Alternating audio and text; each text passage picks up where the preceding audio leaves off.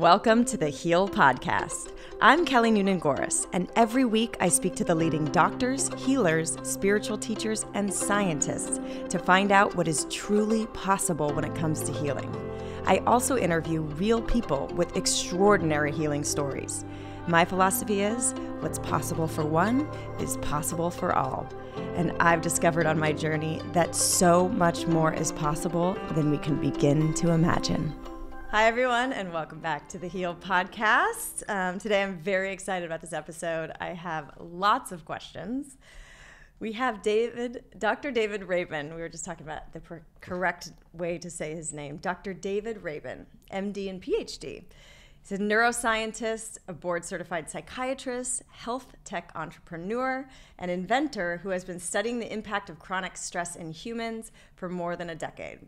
He is co-founder and chief medical officer at Apollo Neuroscience, which has developed the first scientifically validated wearable technology that actively improves energy, focus, and relaxation using a novel touch therapy that signals safety to the brain. We're also going to talk about psychedelics because he is on the forefront and very qualified to talk about psychedelic-assisted therapies, so all of those things. I mean, there's so much to talk about. So welcome, Dr. David. Thanks so much for having me, Kelly. Yeah. I don't know where to start because there's so much to cover and we're going to do it in an hour. But I guess talk a little bit about, just for your background, like what got you interested in psychiatry and then specifically psychedelics? So as a child, it really started quite young. I was maybe 4, 5, 6 years old, and I just had very vivid dreams as a kid. Now as an adult, I know lots of other people who had this too, but as a kid, you don't really talk about this kind of stuff. So I would just have these very intense dreams that felt very real. And usually they weren't nightmares. They were, me hanging out with people that I knew in my life, my brothers or my friends. And occasionally they were nightmares, but they felt to me at that time basically as real life. And so as I got older, I started to ask my parents, what's going on when we're sleeping, and what are these dreams that we're having, and what do they mean? And my parents, like many parents, I think, were just trying to calm me down, help me sleep through the night. And so they said, don't worry about it, dreams aren't real. And yet I kept having them, and they kept feeling real. And so even from a very young age, this is again like the under 10 years old, I was starting to think, maybe the adults don't know what the word real means, because this certainly feels different, Wow. And I can't tell the difference at the time. And so I started to get really interested in consciousness and the way that we use words to describe reality and this waking life versus our sleeping life. And so dreams became very interesting to me. And I guess as I started to progress through my journey of education, I really wanted to study dreams, and I realized, and consciousness and the way we think and feel and make meaning of the world. And I found out to my dismay that this was an extremely hard field to study. And it was something that was very challenging to make a living at the time. And so I ended up actually going into studying chronic stress and resilience, and sort of how we make meaning of stress, and how stress challenges some of us to grow and become our best selves, like some of the greatest minds and athletes and people we look up to in the world, like Michael Jordan and these other folks who were my idols as a child. And then, Same. Right? Life-size poster at the end of my hall. Right? I was in love. And 23 is part of all my passwords still. Yeah. Yeah. I mean, it was a real thing, truly inspirational, yeah. Right? And like pushing the real boundaries of human performance. And then on the other hand, I was seeing people with mental illness and aging disorders who were suffering from severe chronic stress completely decompensate and fall apart. And it was always interesting to me, why do people go in one direction or the other? And so that actually was most of my early studies and training in neuroscience and medicine. And then in 2012, I was treating a lot of folks with treatment-resistant mental illness, a lot of PTSD, depression, anxiety, and people who just weren't getting better with the treatments we were taught to deliver, which is disappointing for everybody involved. Mm-hmm. And one of my good friends, who always knew she wanted to become a psychiatrist, said, Dave, you should really consider becoming a psychiatrist because it's the field for you and you'd be so good at it. And I was like, I don't know. Psychiatry at that time was one of the most looked down upon fields in medicine. A lot of it was thought of as guesswork, and we couldn't cure anything, and we just treat people for life with medicines, and that seemed kind of discouraging. And then she sent me 10 of the leading psychedelic therapy publications that had come out in the last few years. And I stayed up all night reading these papers, and within a day, 24 hours, I realized that this was the field for me. It was finally the opportunity, seeing these, world-renowned scientists publishing in top-tier journals that were respected, that you could, understand consciousness, dreams, meaning making, the way we feel, and all of these things that I was talking about earlier that I was interested in by studying the impact of psychedelics on humans. And so that kind of led me down that path and to my area of specialty, which is effectively trauma and addiction and altered states of consciousness. It's so wild. I just love how life brings you around full circle and, at the right time in the right place. And you can't necessarily predict how it's going to go, right? Yeah, and you just go with the flow. Like, or you had a knowing when you were a child that to question reality and what our perception of reality is. Like, that's pretty profound as a 10-year-old or sub 10-year-old. And then you came along this path and entered into this field where you're literally tapping into altered states of reality and expanded consciousness and, activating that dream state. And I mean, it's so cool. And what's so interesting about these states we're accessing when we're in dreams or when we're in psychedelic psychedelic medicine influence states is that they have a lot of meaning to them that in a lot of cases is more real than our waking life, right? We see this with our patients all the time who have severe mental illness, who see the world in a specific way that is, I'm a victim, I have this illness forever, I'm never going to heal, I'm never going to recover, because that's what they were taught. And then all of a sudden they have this moment of insight where under the influence of a psychedelic medicine like ketamine or MDMA in the proper therapeutic setting of safety with the right trained therapists, that they realize, oh wait, I actually do have the ability to feel different because this feeling is familiar to me and it reminds me of the way I felt as a child before I knew about all the craziness of the world, right? And that feeling of familiarity helps people remember that maybe there is a different way to see the world, right? Yeah. There is maybe there's another truth out there that I've been missing because I haven't been aware of it. And then we start to work on that and it just changes people's lives. It's like a reassociation from a disassociation. Exactly. Right? Or remembering. Yeah. And that's like, when we talk about, and you and I could talk about divinity and consciousness and like coming into this meat suit or being a human and then being separated. So it's this illusion of separation, but we're all connected. And it's that the people that have these great awakenings, and we've had, taste of it, you probably much more than me, it's really just remembering, having that association of like, oh, I remember when I was an expansive soul without this limited body and neurology that's like, so before we go into the psychedelics, I'd love to just, because what I'm seeing is that, in modern society, we have all these beautiful conveniences, but those conveniences are killing us. And without judgment, I would like just a little education and background on like what for anxiety, depression, all of these things that are going through the roof, OCD in kids, which is an anxiety disorder, we treat them with SSRIs most of the time. I would love to just give, for people listening, like what is actually happening when you take an SSRI, just so people are aware of like, for that short-term gain, what the long-term loss is. Or, for sure. And obviously there's a population that it's right for, so I'd like to know who you think that is as well, knowing that there's a psychedelic aspect too.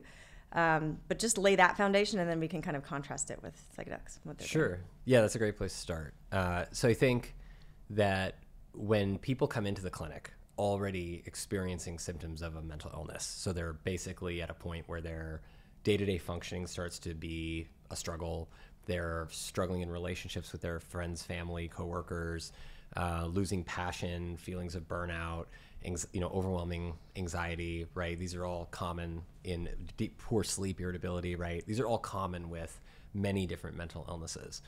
And those folks who already are kind of manifesting all those symptoms are out of balance. Their nervous system is, at least from the latest neuroscience evidence that we can tell, their nervous system is in a constant fight or flight state where they're always looking over their shoulder for the next threat.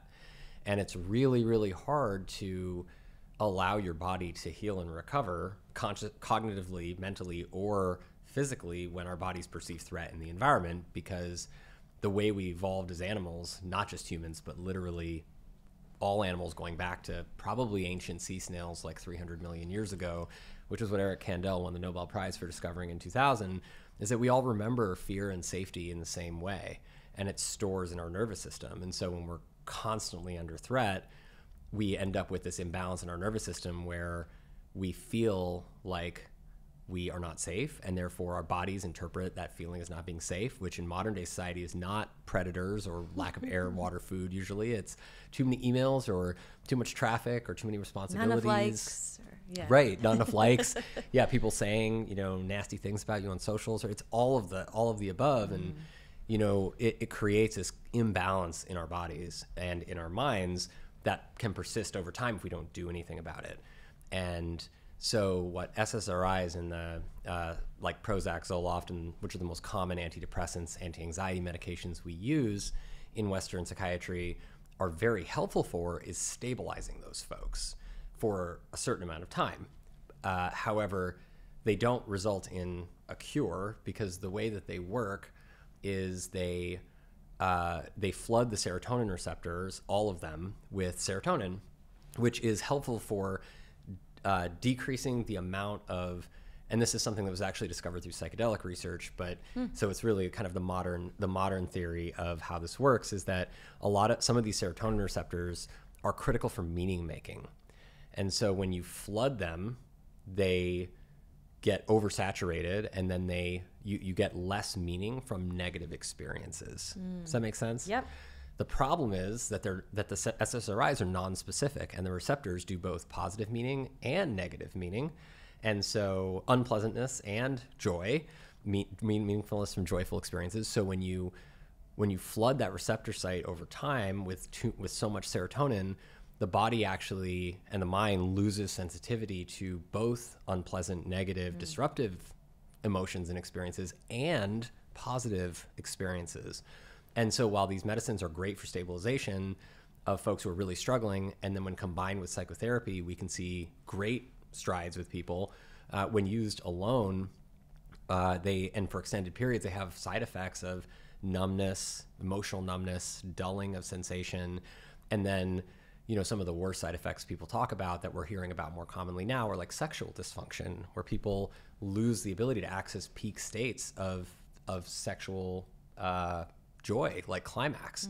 So that's a real problem. All the good things that make it good to be human. Right. And if you're, it's very useful to have those tools to stabilize people for short amounts of time. But when we start to forget that we want to use them for a short amount of time, and then use the therapy and the other tools we have to eventually get people off of them so that they can do it on their own, build more resilience on their own, then people wind up taking the medications for a long time, and they wind up having more of these long-term side effects, and which include lack of joy or decreased joy. Joy is one of the most healing things that we have access to, right? And including sexual joy, which is something that we were all born to experience. So that's the kind of the double-edged sword of SSRIs that we see now a lot in Western society. Which the benefits outweigh when you need to stabilize and you need to numb the actual just pain and terror of whatever is keeping you in that fight or flight. But long term, you're also going to cut off all the things that make life pleasurable and access to that. So, and maybe not all the things, but enough of them that it can make people not want to continue taking the medicine. And so that's why we focus so much on medication plus therapy is really the goal, because if we can help you feel safe enough and calm enough in your own body where you start to feel, okay, you're not constantly overwhelmed by negative thoughts and emotions, you can kind of feel a little more even and in control, even for several months, that's enough time for us to teach you some of the therapy techniques that you can do your own self-work. But if we just give you the medicine, then people just become dependent on the medicine, and they think that, oh, well, I need to take this medicine to heal myself. And then that externalizes the source of the healing, right? So what we teach in psychology, similar to what is taught in ancient tribal Western and Eastern medicine, is the source of healing always comes from within the person seeking to be healed. So if we as the doctors are not conveying that critical point to the patient or the client, they're going to think it's the medicine they're putting in their bodies that's essential for their healing. Right. Which is a slippery slope, right? It literally gives your healing power away to the medicine or the medicines that you were told to take.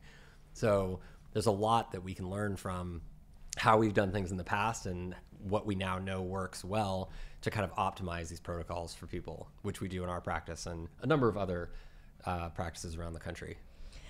So if someone comes in with, as I'm sure they do all the time now, I probably have been close to calling with severe anxiety, depression.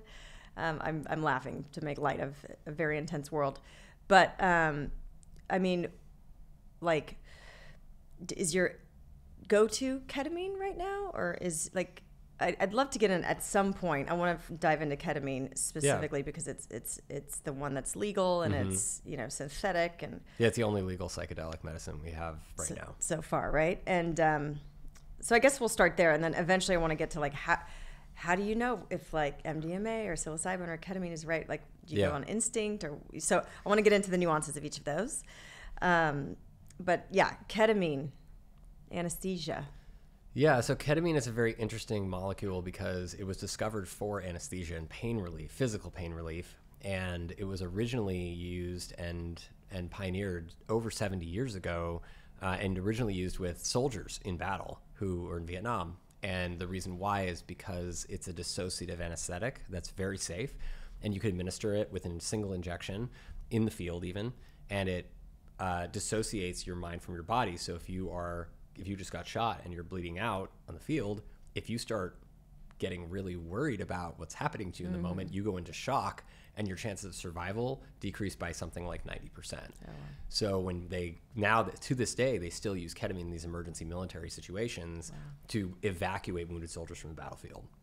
And then following that, it became a very popular surgical anesthetic that was not just used in adults, but pregnant women and children because it was so safe. Oh, wow.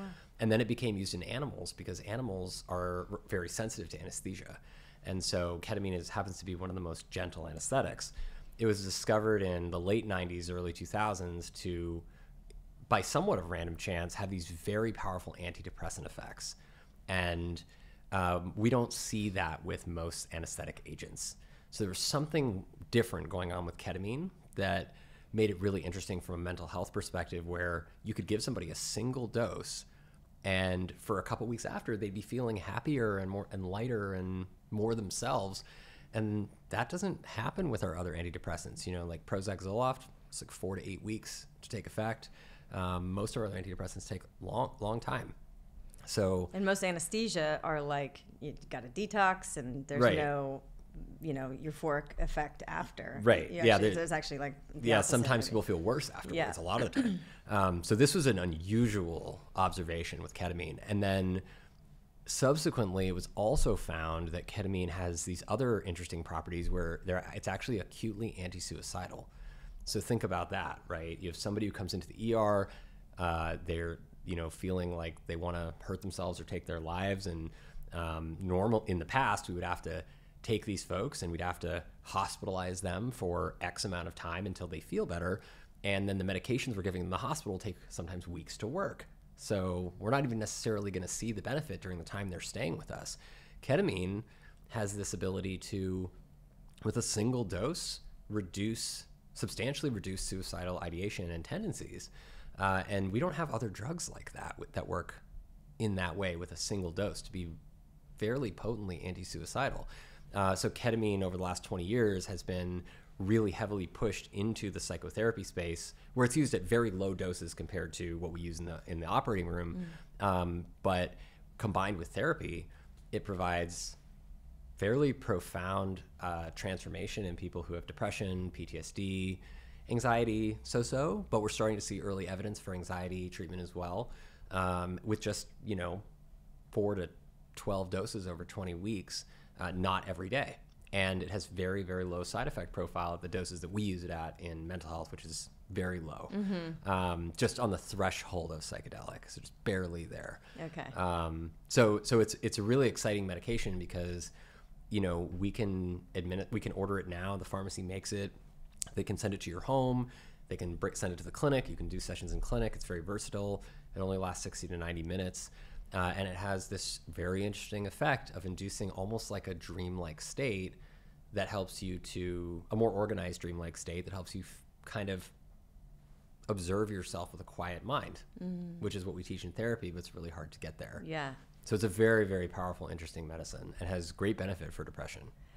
And to me, I think with those kinds of things like integration and working through, because I did profound experience with mushrooms and when I was like freshman or sophomore in high school, and on the beach, Bolsa Chica, California, stars, like I literally understood the universe. Yeah. And I was like, whoa, like it just made sense. Wake up the next day, no retention. I was like, what was it? You know? What was that thing I was supposed to learn? I was like, I should have written it down. But so with ketamine, I mean, like ayahuasca, psilocybin, like things like straight from the earth.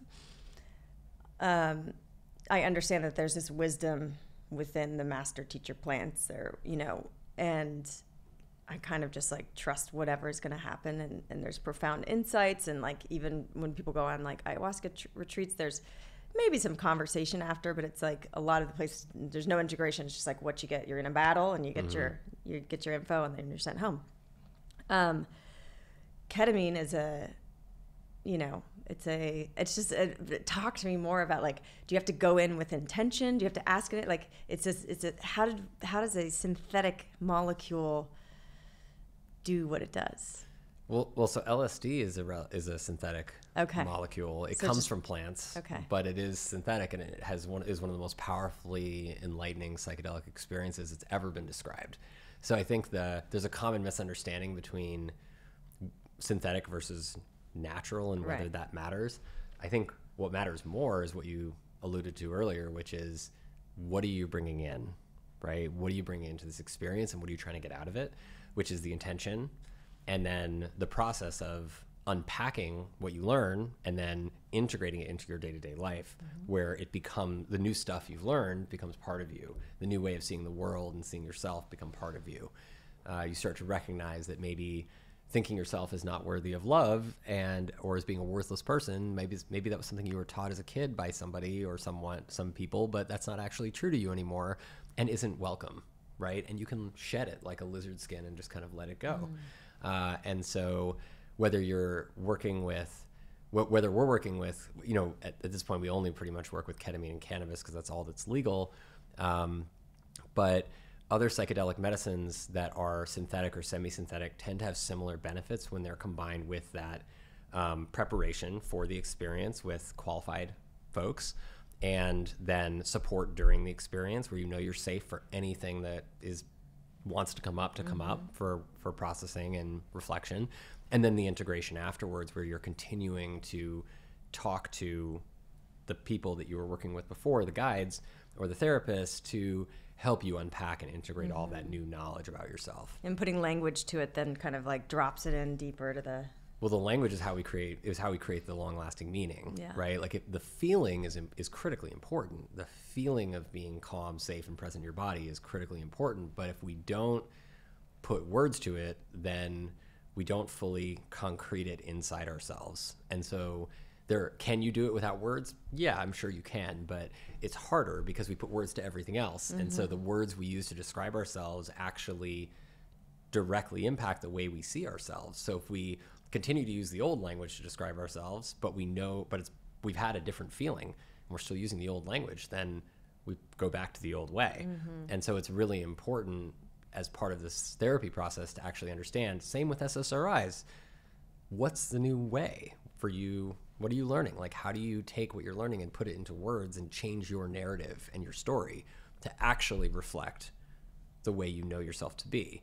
It's like as if there's a tape playing in our brains, all of us, that has been playing on repeat over and over and over again for our whole lives. That's just playing the story of how we were taught to see ourselves in the world. And one of the most common experiences that I get with my patients is on their first experience, they'll be like, wow, I just realized there's a tape playing, right? Like I'm telling myself these stories and they don't have anything to do with how I actually know myself to be.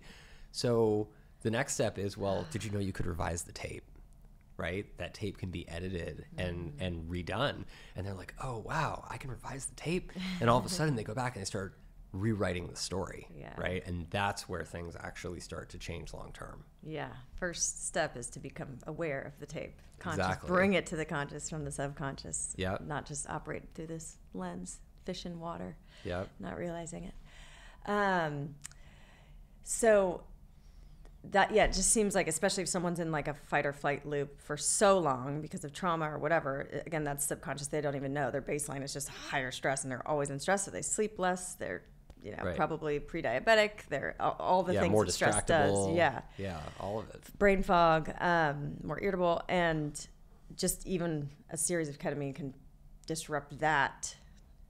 So you can get some deep rest and like shock the system, get you back. I mean, do you go? I assume you go into the parasympathetic when you're afterwards. Yeah. Okay. People sometimes do during and sometimes not. Sometimes people get a little amped up during. It depends on the person. But afterwards, people tend to be more just generally kind of calm, present, less constant judgment narrative, right? Yeah. I think a lot of people don't realize how much time we all spend judging ourselves every moment of every day. Yeah. And when you start to, again, as you said, right, it starts with awareness. You just start to notice, hey, I judge myself a lot. I'm really hard on myself.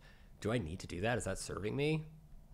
Not really. So then you can start to let it go, right? And and then practicing that new language, that new way of observing yourself without judgment then helps to retrain those neural pathways to function from a state of greater safety, greater calm, greater clarity, et cetera, which is all more of a parasympathetic vagal recovery state.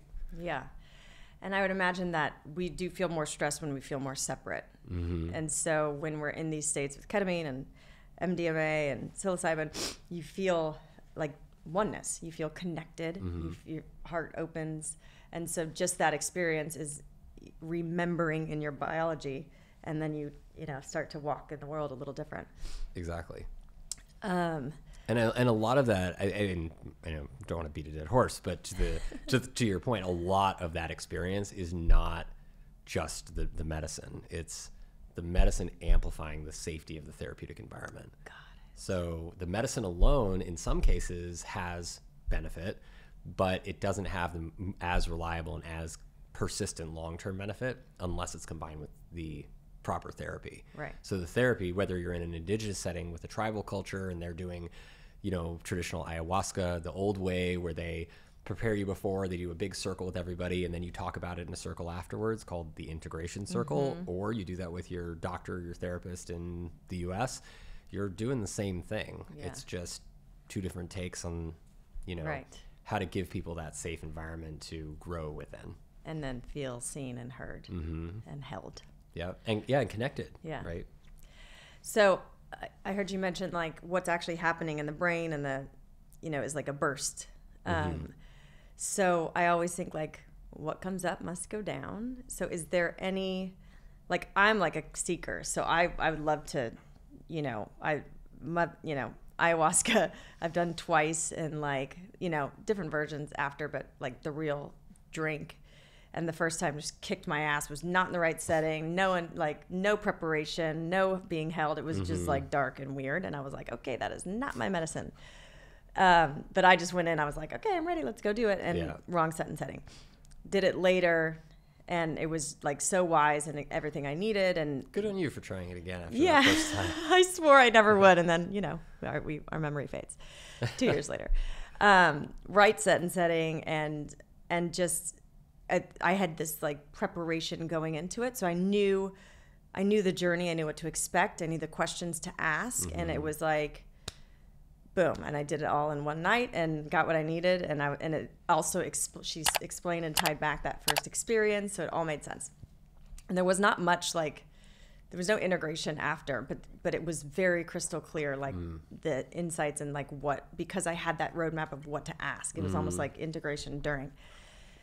All of that to say, like there's always layers to unpeel, and I want to know myself, and I love to explore altered states of consciousness, but I also am very reverent of it. So, and I'm aware that people like just want to go kind of it's a blissful feeling to do MDMA or anything else. And so, but I also know that there's too much of a good thing is not good either. So how do we find that balance? Like, and also, sorry, this long-winded question, you know, ayahuasca, like sometimes it opens portals and like entities come through, or, you know, different shit in different places. And ketamine, you're in a very safe clinical environment. But how important is that? How important is the reverence? And how do we know what the right dosage or journey is, path for us? Yeah, the reverence is critical. It's absolutely essential to have respect for these powerful tools. You know, I think we've become accustomed to medications just kind of being handed out all the time and very easily, and often without a lot of preparation for what to expect. We see this with opiate pain medication, right? And things that are very, very powerful and addictive and have a lot of side effects. And a lot of folks are just not getting the preparation they need for those medications. And that's also important, because if you misuse those, it's easy to become addicted and ruin your life. How is that? That is so crazy that they just hand these things out to a kid in high school after surgery, and then they're addicted. It's mind blowing, but that's another podcast. Yeah. I mean, but it's a part of the same story, which is that, you know, if it comes down to a really critical decision point around intention, right? Which is, where am I putting my human energy in any moment? And it has to do with, when I put something into my body or I engage in X activity, whether it's work or exercise or whatever it is, why am I doing it, right? Am I doing it to escape from discomfort, or am I doing it to learn more about myself and engage with my discomfort, right? And it's literally that fundamental decision process that I learned through my studies of working with a lot of folks struggling with addiction is critical to what we get out of the experience and how we learn from the experience. When we go into it with the goal of escape from discomfort, what we ultimately all learn is that there is no escape. You always come back to yourself at the end. So you can't really escape. And then what happens? What do? You take more. Right, and then discomfort more often, grows, and then it gets more painful. Yeah, because it's not being dealt with. Yeah. You're literally trying to avoid dealing with it by distracting yourself with something that feels good, and this happens with sex, and it happens with work. Right? We've heard of workaholics, right? Scrolling, alcohol, lots of drugs, right? Cell phones, video games, gambling. It happens with all of these things. So it's not unique to drugs.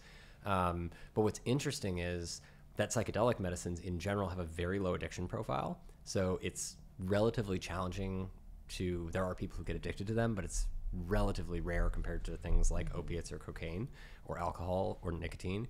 But they have this ability to help you steer and guide this intention. And so when we prepare people, we really, really prepare people for this idea of, you're here to face what is your discomfort and to learn to build tolerance to it. And when you learn to build tolerance to it, guess what? You get way more tolerant to discomfort, which means that things that used to make you uncomfortable don't actually bother you anymore, which is a great human skill. Yeah. It's what we used to teach kids right when they were young, before cell phones, right? We teach them how to self-soothe on their own, and they had to figure it out. Maybe they would go read a book, or maybe they'd go like run around in circles in their room, or, they'd do something. Maybe they'd do deep breathing if they figured it out on their own, or play with Legos. But the point is, they figure out some way to soothe themselves when they're feeling uncomfortable. What do we do now? What do a lot of people do now? They say, okay, here, take my phone, right? Or take this iPad. And so what do kids learn? They're learning, oh, I'm uncomfortable, I'm anxious, I'm restless, I don't feel good. I need to do this. Yeah. Distract. Then what happens when they feel uncomfortable and they don't have that tool? they seek anything to distract or numb themselves to that discomfort.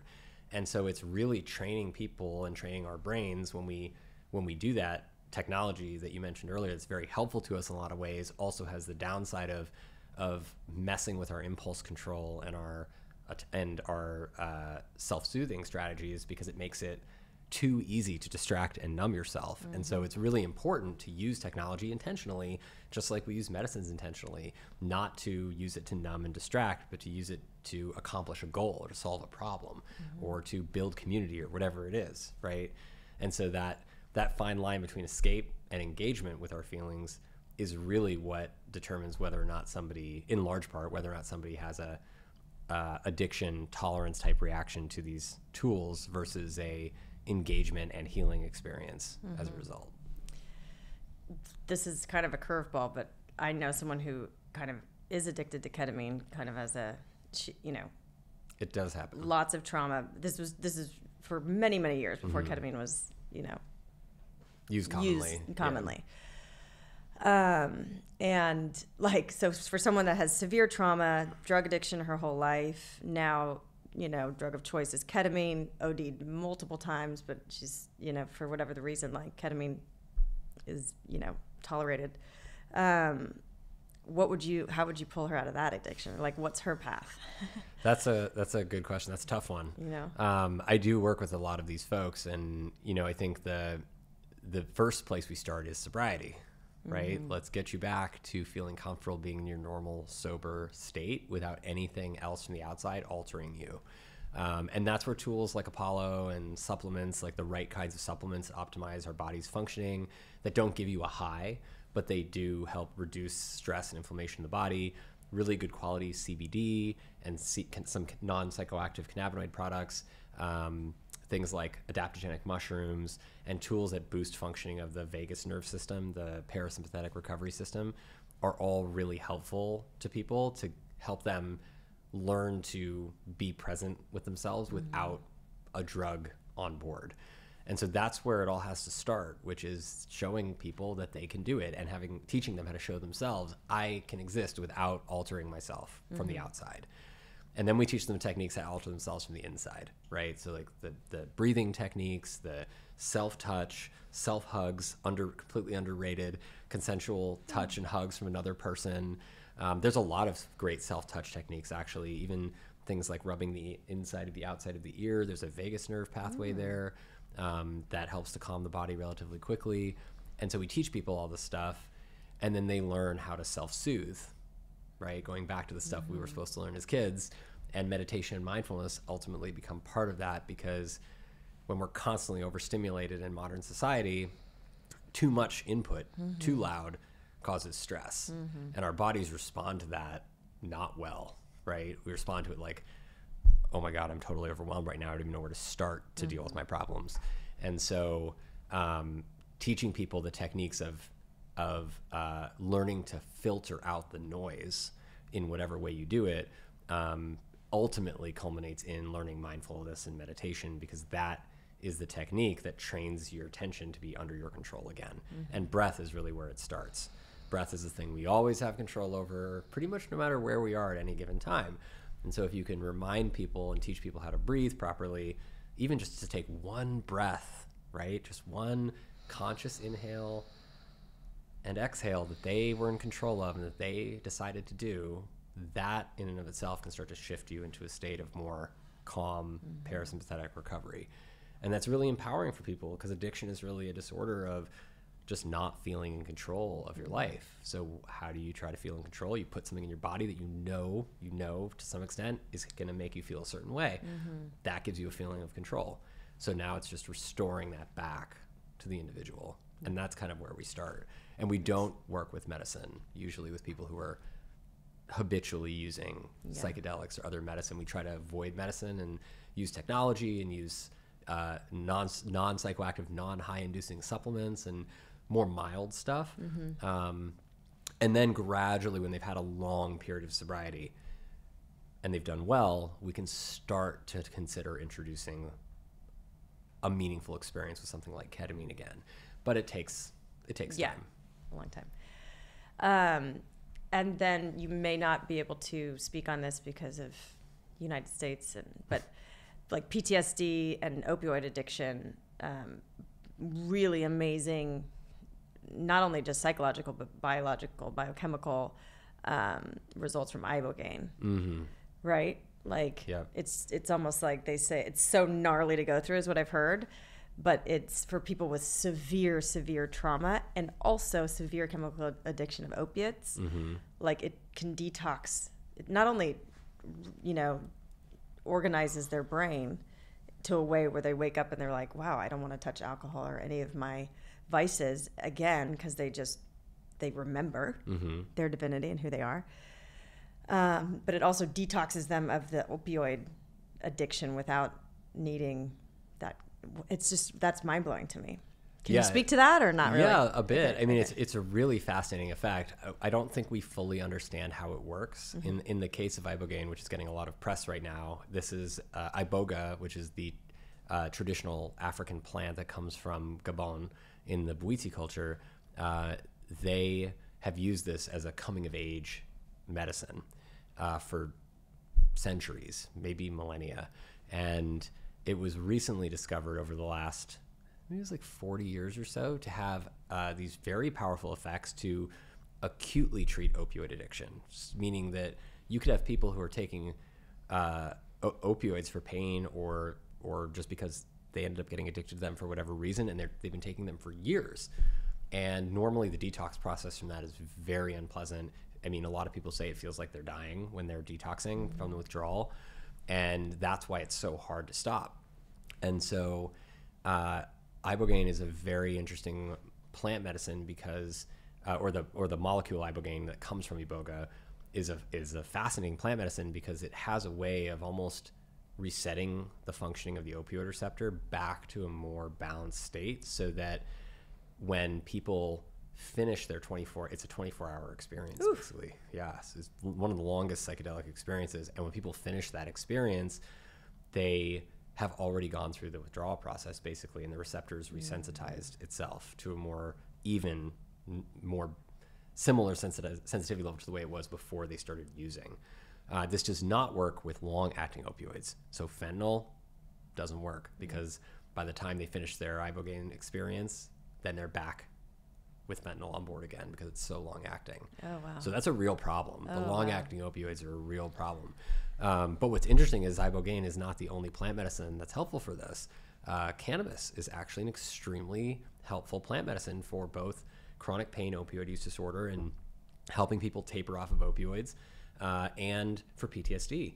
And we've seen that for 40 or 50 years. People have been using it in the wild, growing their own, using it in the state of California, right, through the Medical Exemption Act. And we've seen that when we just actually published a paper on this because we don't have a lot of good non-opioid tools to treat opioid use disorder, but the CDC just a couple years ago came out with a call to action for anything that's not opioid that could help.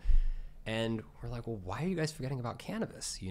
If you look at all the data across all the states of when dispensaries opened, overwhelmingly we see a dramatic decrease in the number of opioid prescriptions written and filled. And we see people saying that they're using less opioids when they're using cannabis pretty much across the board for PTSD and pain. So why would we not consider this to be meaningful when you can't kill yourself from cannabis? You can't overdose to the point of poisoning yourself, right? So that is a real benefit, and it has great pain relieving and sleep benefits. So we actually just published one of the first papers in Modern Times, which is a large consensus paper with leading physicians around the country in Harm Reduction Journal this year, in 23, basically providing some of the first updated guidelines for doctors in a chart you can just post up in your office, in any doctor's office, that says, if you have chronic pain, if your patient has chronic pain, if your patient has opioid use disorder or something in between, this is the protocol for how to safely prescribe cannabinoids to them. And here is a list of products that are already vetted and safe, so you don't have to worry as doctor, nurse, therapist, whatever. You don't have to worry about what you're recommending to people. We've already vetted these for you. So that actually was really exciting because people have been picking it up. And I I think over time we're going to see more plant medicines like ibogaine and cannabis starting to radically change the way we manage and treat chronic pain and PTSD for the better. Amazing. So I asked it kind of before, but the like MDMA, psilocybin, ketamine, there's, you know, I know that there's a lot of research going on.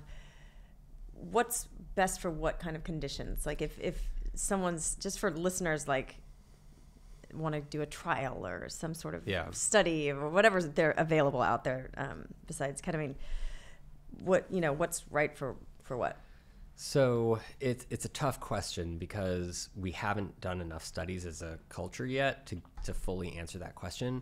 The FDA really steers research by focusing researchers and clinicians on what is the fastest path to approval, not what are all the different ways this medicine could work.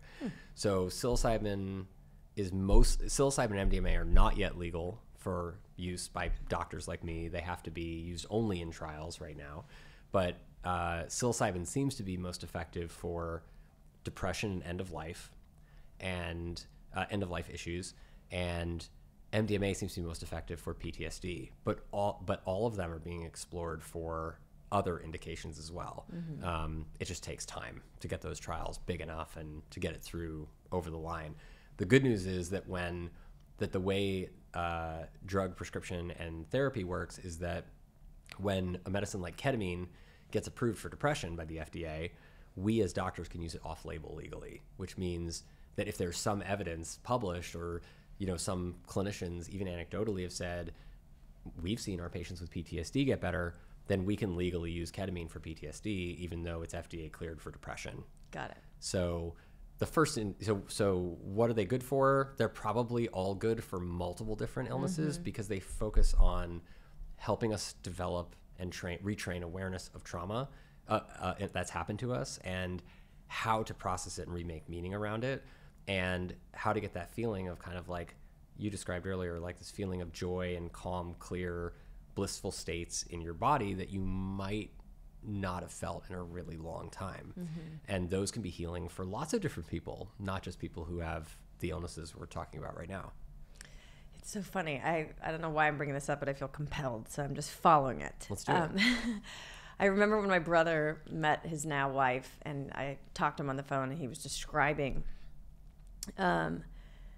his wife and how they were speaking all night for 4 to 6 hours, and just like I'm so connected to my brother. The feeling through the phone was just like, oh my God, this guy's like floating 3 inches off the floor. His heart's expanded. Like he literally feels he's without any exogenous substance except for love, feels how I feel when I've done like ecstasy or MDMA. And so my thought then goes to, that's how, like, we are, source is love, like loving intelligence of the universe. When everybody describes an NDE, like a near-death experience, they describe this indescribable love and expansive, all-knowing oneness. And so, like, obviously we can get those states without helpers. Yeah, without substances. Without substances. Yeah. But, like, what is but also we're supposed to feel those things, So what's your goal? What's your end game with your own personal journey with these medicines and like consciousness and like what's some profound insights that you've gained on a journey that changed your life, or as a mantra now or something?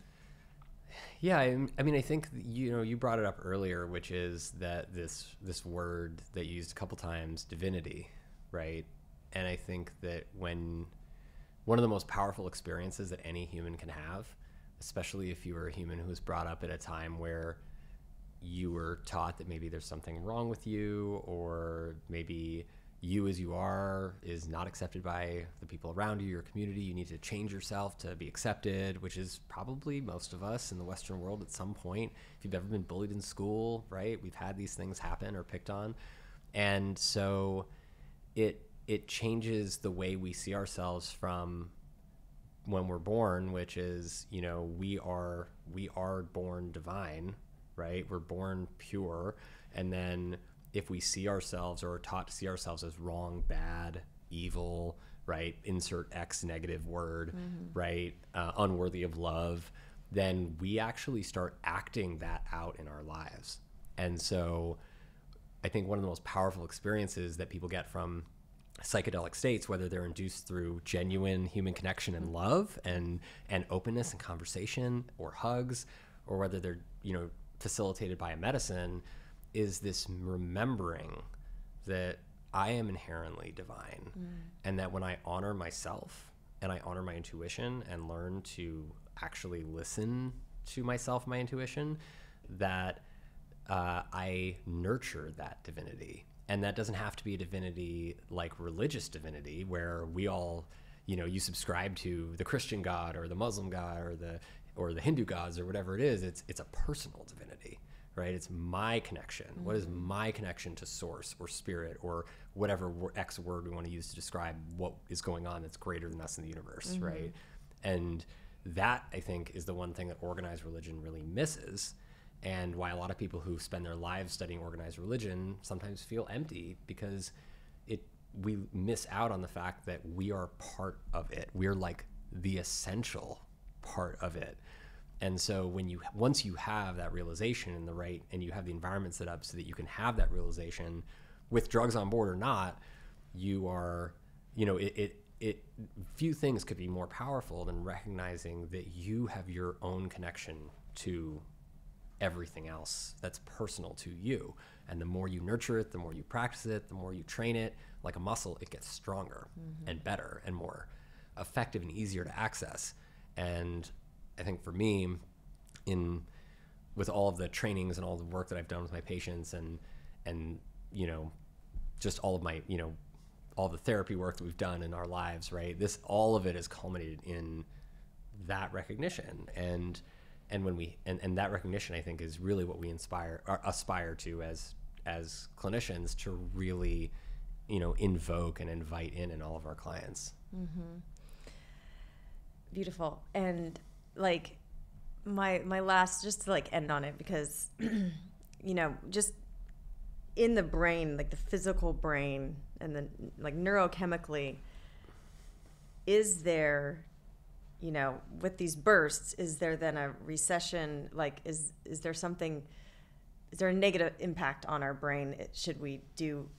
Have you guys figured that out? So it's like, that's why you should only do a series of 10 and then take a break, like, to let your brain recover and rebalance chemically, or Yeah, definitely. I mean, ultimately the goal is that we're able to restore balance and then maintain it naturally, right? So if you're coming into the office out of whack, out of balance, and then we restore your balance, but we leave you feeling like you require some kind of medication or outside assistant to maintain that balance for you long term, then we haven't done our full job. And so, yes, you can absolutely take too much of everything, right? The dose makes the poison, as they say. So, you know, dosing is critical. Frequency of dosing is critical. The environment of the dosing is critical. And, you know, I think what we're seeing is having fewer, more meaningful, impactful experiences done right is much better than having more experiences that are more frequent that are not done to the full extent of rigor and best practice. And so, you know, to that end, I think the main point is, you know, anybody who's listening to this shouldn't go rush into this thinking that psychedelic medicine is going to heal everything that they've ever wanted to heal. It's just one doorway to the room of healing, and there's so many other doors to this room, right? And the more we can figure out how to unlock those doors without drugs, without assistance from the outside, the better off we are. And needing assistance from the outside isn't bad. It's okay to ask for help. We should all ask for help when we need help, but we shouldn't build reliance or dependence on that help. And so the medicines really are like these incredible tools in our toolbox that we can start to use, whether they're SSRIs or whether they're psychedelics or whether they're technology, wearables, supplements, right? They all have different benefits used in different ways. And some of them used long-term actually work better, like CBD, like adaptogenic mushrooms, like ashwagandha, right? You need those to build up in your system, taken daily for 3 months, usually, to see an effect. for a lot of people. Oh, noted. That's good. Yeah. I never knew that. and then there are other medicines that you absolutely do not want to take every day, like opiates. You want to, at most it's like 3 to 6 days, and then you stop because they're for treating acute pain, and we find something else to treat your pain if you still are in pain after 6 days. Yeah. Right. And with psychedelics, it's, MDMA's 3 doses over 12 weeks, and then you take a nice long break. Ketamine's, between 4 and 12 doses over 20 weeks, and then you take a really nice long break.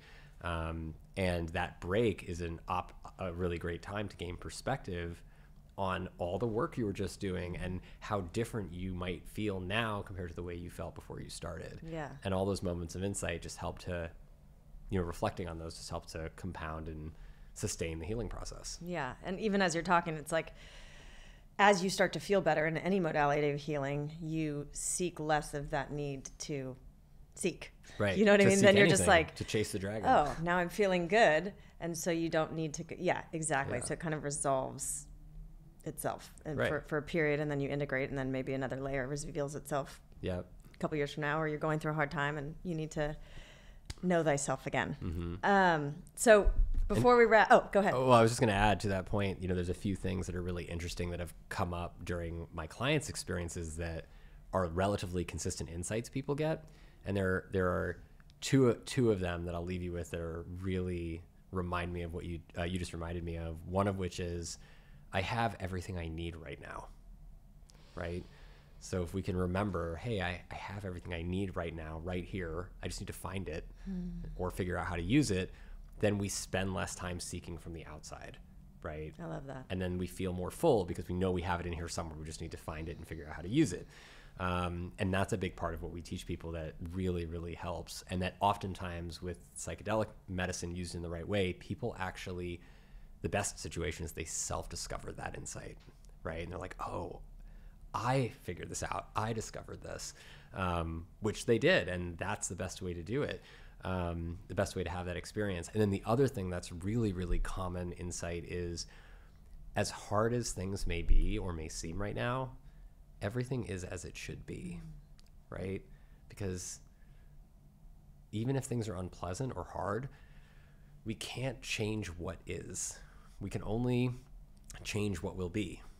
And if we spend all of our energy resisting or denying what is, then we don't have any energy left to actually change what will be, right? So Carl Rogers, a very famous psychotherapist, once said something to the effect of, the only way for us to fully embrace and manifest change in our lives and healing is to first accept where we are right now, walking into this room. Yeah. Right. And so it's this idea of, what am I doing with my time? Am I spending my time and resources protesting what is, even though what is, or am I spending my time learning from the way things are and understanding it and accepting it so that I can figure out how to make and get what I actually want out of the world and out of my life and experience. Yeah, totally. And stress is resistance. And so to get out of that stress, the first step is to accept. And that's the hardest part, but it's acceptance and dropping the resistance. And I had heard you say that before, I think with Aubrey Marcus maybe, but everything is as it should be. So just different time. I prepare kind of fluidly for podcasts, and sometimes I'm like, I read the book, I underline, I have specific questions, and then I'm like, listen to a few podcasts, get your gist, and I'm like, oh my God, I have so many just questions. I'm not organized. I've been catching up, and I'm just like at a point where I'm like, everything is as it should be. I can't resist the prep I did or didn't do. Or how it looked different from another interview, or how I had a super stressful week, whatever the circumstances that leads up. And it's just like whatever version of that. And it's the beautiful thing is when you have that embodied experience on a journey, it really lands for you. But then clinically, when you have multiple people reporting that they have that experience, it's like at some point you have to like believe it's true. Yeah. And then you also just logically go, I can't change the past.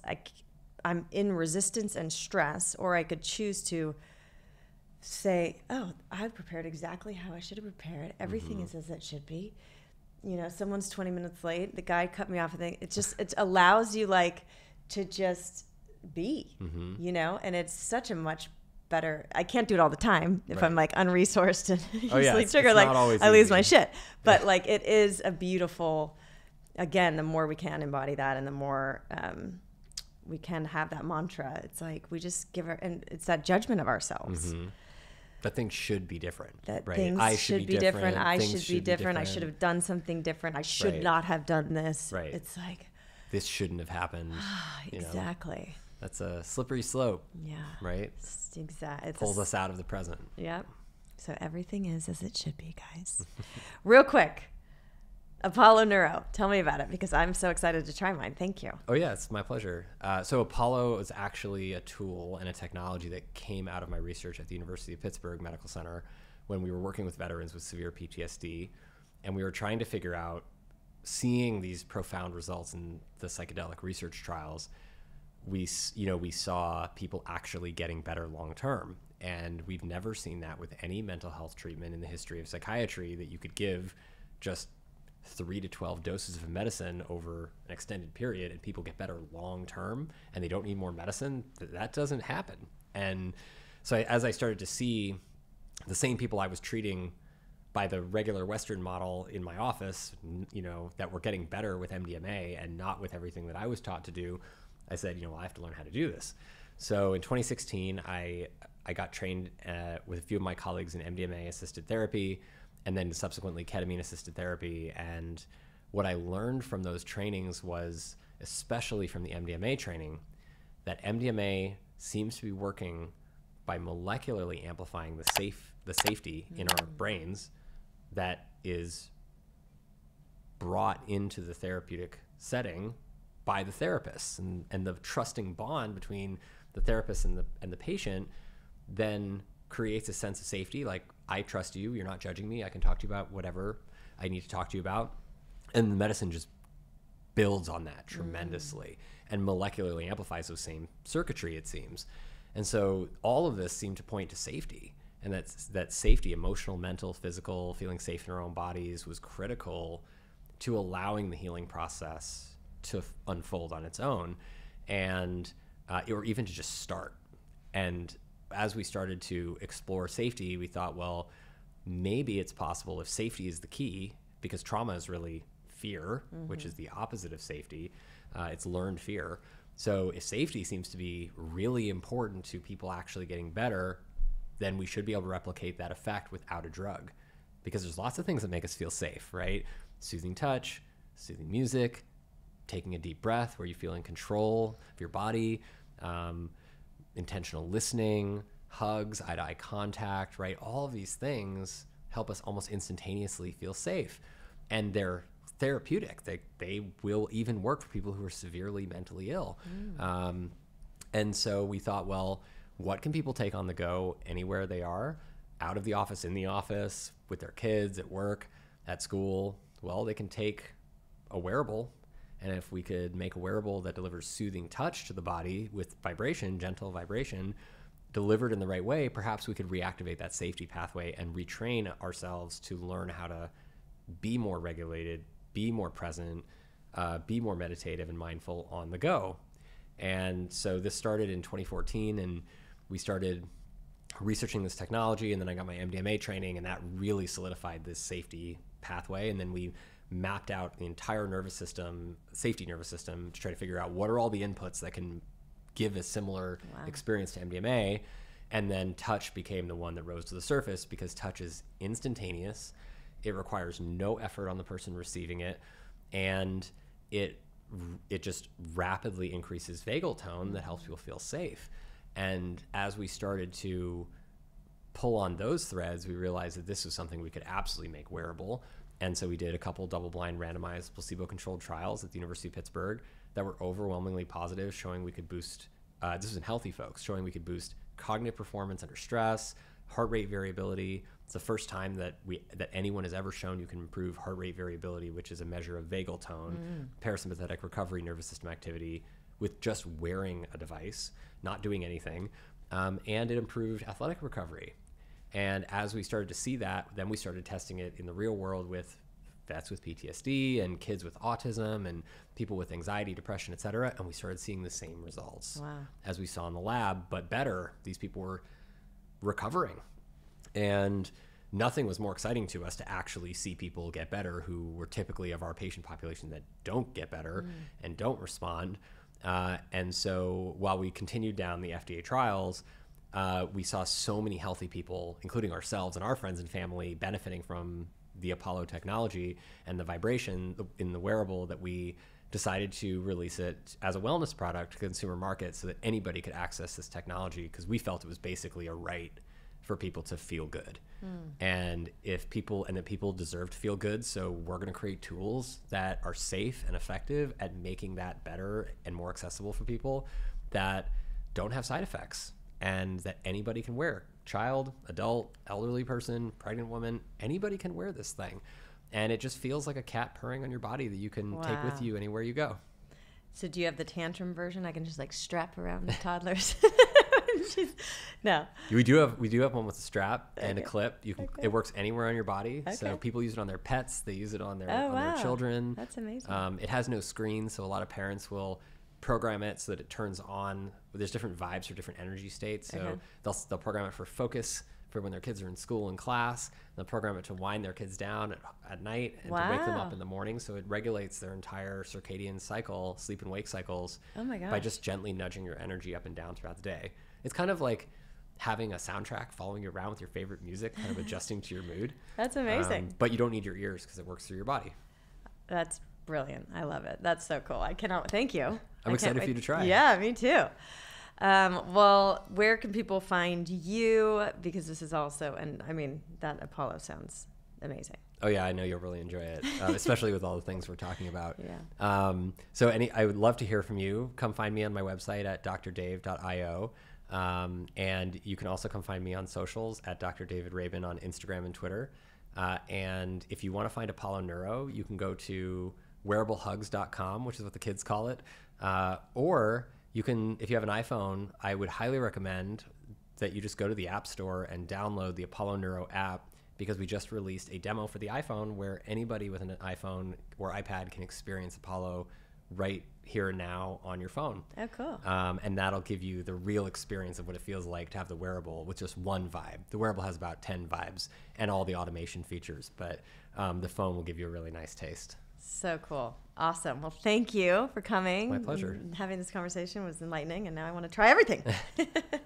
Awesome. Thanks so much for having me. Yeah. Thank you for listening to the Heal Podcast. Be sure to tune in every Thursday for more empowering wisdom and inspiring healing stories. And make sure you hit the follow button on Apple, Spotify, or wherever you listen to podcasts so you don't miss that one episode that holds the answer you've been searching for. And please rate and review us so that we can grow and reach more people. Thanks so much, and be well.